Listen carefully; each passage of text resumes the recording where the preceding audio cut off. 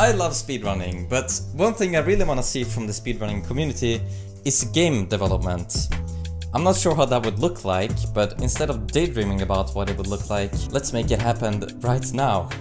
Let's go! I'm gonna speedrun triangle any percent.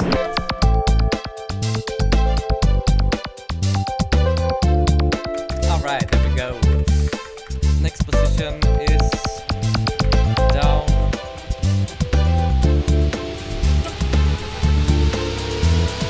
Time!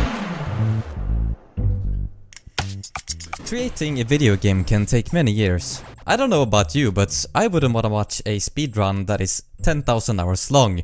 So let's aim a bit lower than that. You have now created Flappy Bird. Congratulations. Maybe we should make a clone of Snake. This guy did it. Nah.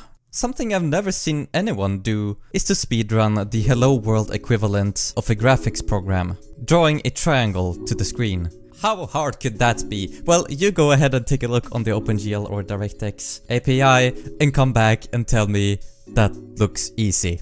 The reason I wanted to do this speedrun is that I've recently started learning more about graphics programming, creating my voxel game without a game engine. The amount of tutorials I've gone through to learn the basics of graphics programming is a lot. Turns out drawing a triangle to the screen, you need a lot of knowledge. And the only way to learn that is through repetition, repetition, repetition. I want to speedrun making a triangle to really solidify my current knowledge. This is not just for fun, but it is kind of fun. But without further ado, let's get into the triangle speedrun. We need some rules. And since I've never seen anyone do this before, I can make up the rules on my own. Okay, you gotta have a cat, you gotta do it upside down, and you gotta do it backwards. No, really, here are the rules I thought would make sense. The goal is to get a triangle on the screen. You should have a window you can resize and the triangle should stretch with the window.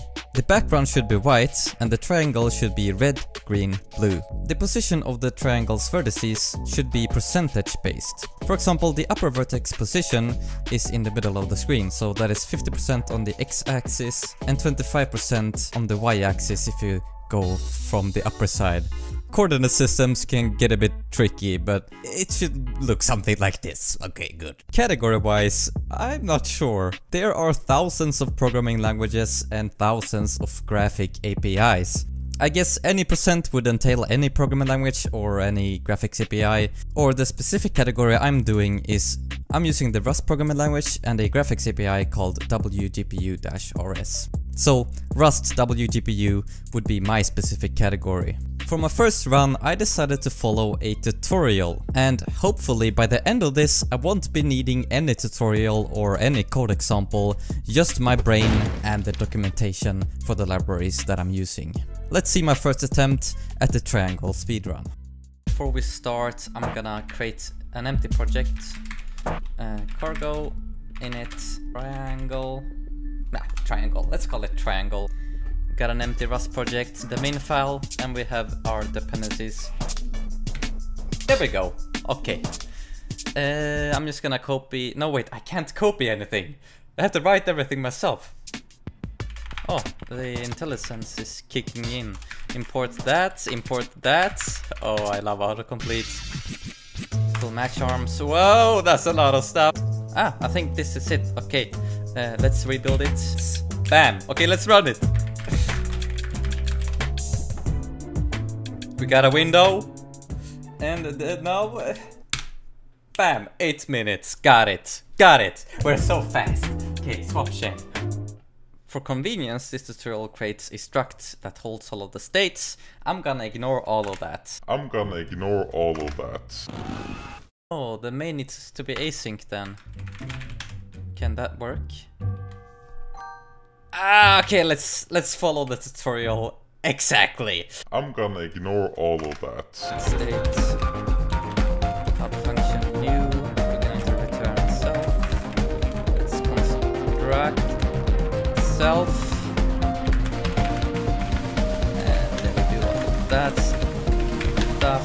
And this is async function. Man, I got a lot of stuff to do. Got a lot of stuff to do, yeah. Got a lot of stuff to do, Got a lot of stuff to do. It's got a lot of stuff to do. Why? Why? Hit the breakpoint now. Now. I said now. No. Now. Nailed it. Shaders. I'm actually done with that. We got a triangle, but it's not correct. Okay. Build faster, got the time. Build faster, got the time. Build faster. Is that it? That's it. Time. Bam. Check that out. Only took me 1 hour and 47 minutes. That is amazing. First try. Okay, let's redo it again and again and again and again until I got this down. I took a short break and decided to do another run right away. But for this second run, I decided to not use a tutorial. I was only gonna use the documentation of the libraries I was using. It did not go as well as I hoped. It was actually slower than the first run. Programming a rendering application requires a lot of different components. We need a wgpu instance. Using the instance we can create a surface. We can request an adapter using this surface. And after that we request a device and a queue. Then we create a soft chain description using the surface and the adapter. And then we create a soft chain using the surface. I think you get the point. There is a lot of steps. So this speedrun has a lot of room for error. But that can be trained away with simple repetition. The thing I struggled the most with this run was writing shader code. This is WGSL shader code, something I am not used to writing. For the second run, being super tired, almost reaching the end, but failing again and again to write this shader, I eventually took a look on the tutorial. Let's just look on how I did it, the other code, okay. It's a little bit cheating, but it's fine. If that's it. In the end this run was slower, but it was done without a tutorial most of the run. My brain is starting to get the hang of it. I'm done. Yes. Stop the time. Bam. I hate this. Let's see how the third run went. And oh, by the way, I didn't even think about using the tutorial the third run. Here's the world's fastest triangle any percent that I know of. Let's go! What's up? It's 8 o'clock in the morning. Let's do another speedrun. Cargo init. Triangle. Attempt 3. Ready? Set. Go. We're gonna do stuff. Alright. Now we can call render. Alright. Let's draw. Screen. Vertex. Moment of truth. Come on, gotta go fast. I missed something here. Did it. Pause the timer. Bam. Third time's the charm. 40 minutes faster at least. That's better.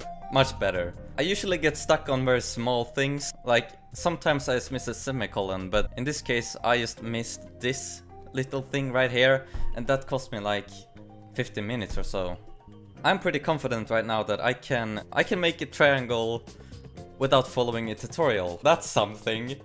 That doesn't make me a graphical genius. I know how to make a triangle, a pretty damn beautiful triangle, so okay, we did it. I did a total of 3 runs. Here they are, one by one. Going into this, I didn't think of the fact that programming requires a lot of brain power. After my first 2 runs, I was exhausted. Doing a speedrun on top of programming, you're kind of forced into the zone where you get intense focus and productivity, and that drains a lot of energy.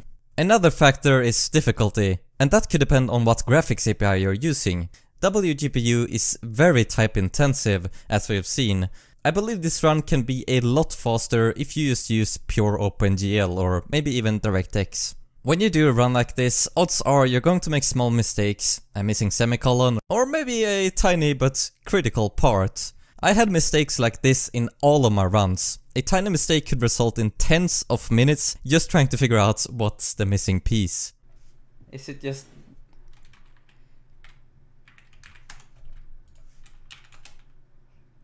If that's it.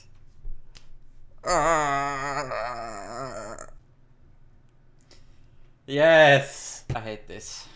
I really want to see more people attempt this challenge. Can you beat my glorious time of 1 hour and 1 minute? I'm gonna upload this run completely unedited if you wanna see the reality of what it takes to do this. A link to the full video in the comments, or you can click up here somewhere. I hope you enjoyed the video. If you made it this far, please consider subscribing. I got more game development content coming soon. Until then, maybe I have some other videos you can watch. Here are some examples. Tantan out.